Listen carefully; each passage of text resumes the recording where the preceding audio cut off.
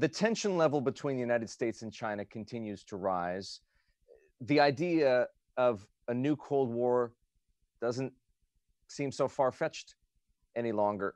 Are you reevaluating your China strategy?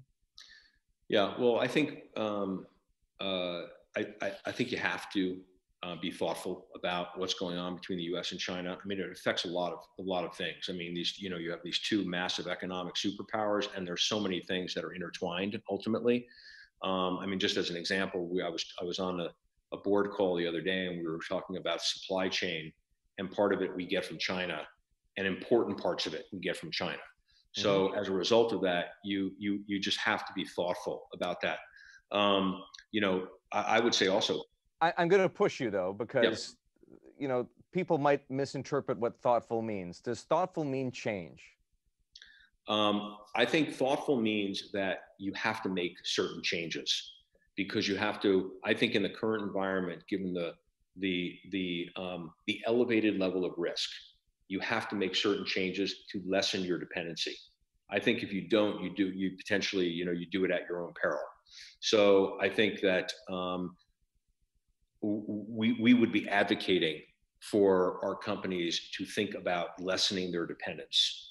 That doesn't mean cut it off, okay? But that means risk manage. That means risk manage. That makes sense. Now, we don't know where this is going, but it's possible, right, that the battlefield may extend from where it is right now, which is trade, technology, and security. I would say, broadly speaking, it might extend into finance. President Trump has effectively threatened that it might. He might even have threatened that it will. Mm-hmm. What if that happens? You can think of all kinds of reprisals the Chinese might take. Yep. Perhaps for good reason, as far as they see the world. Do you worry that your capital might become stranded there? Yeah, I do a little bit. I do. I mean, I think that you can again, you can war game a bunch of different scenarios on this, right? In terms of like what might happen. When you do have to, I think, consider what might be some of the most profound changes that could occur. Adverse outcomes. Adverse outcomes, and one of them could be that there is that relationships and economic activity effectively freezes between the U.S. and China.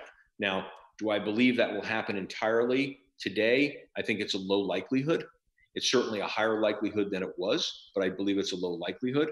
So as a result of that, you do have to worry about level of investment, how much value you have as an investment organization, how much value that you have, and how much and what you're flowing to China. Because if it gets stranded or if it gets frozen for some reason and you can't get your money out, then obviously it has significant implications. So we are thinking about those things. Again, I'm not suggesting that we think we're there, but I think we are evaluating a bunch of risks that if we ended up having effectively, let's think of it as like a blackout on our relationship with China. What are those risks? And so we are evaluating those things, and we are taking some actions to try to think about how we risk manage around that.